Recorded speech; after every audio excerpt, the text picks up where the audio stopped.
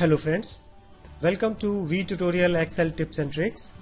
We have few files in this folder and we want to generate a list in the Excel. We have two options. One, we can type all the names of these files in the Excel one by one and we can make the list. Or we can use a tips which I'm gonna show you here.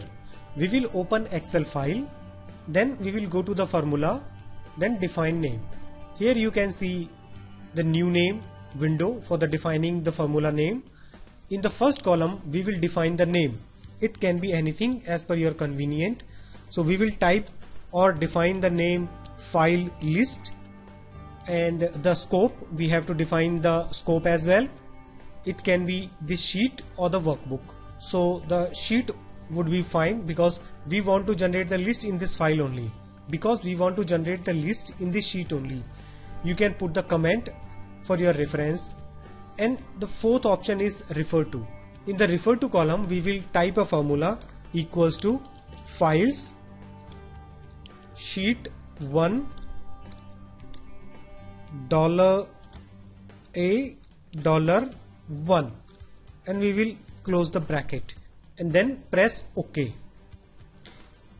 Now in the A1 cell we will type the path of the folder from which we want to generate the list.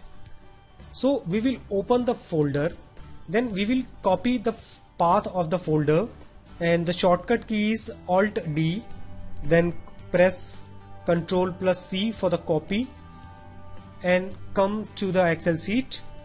Now we will define the extension of the files for which we want to generate the list. It can be Excel file, Word file, or zip files, MP4, MP3, any type of files, or we can generate the list of all files exist in this folder. So first we will generate a list for the Excel file only. So we will press F2, then slash and star dot XLSX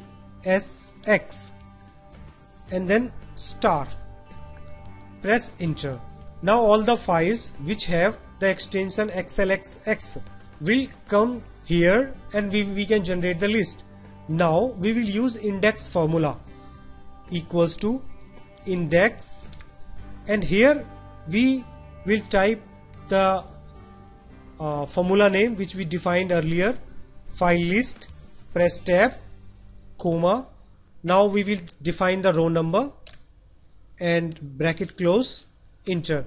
Now we can see file name XLS. Next, if we copy this formula, so we will get the same answer, but we want the next file name. For getting the next file name we will use row formula with the index formula.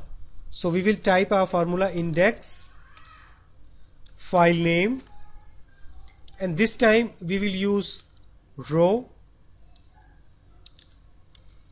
and -1 bracket close, and we will copy this, and now we can see all Excel formulas are coming here. If we change XL only, we will get all the files which have the extension XL. If we want all files, we will remove XL and we will get all the files with the extension. So by using these tips you can generate the list of files very easily. Thanks for watching. Don't forget to subscribe if you like the video for more Excel tips and tricks. Thanks once again.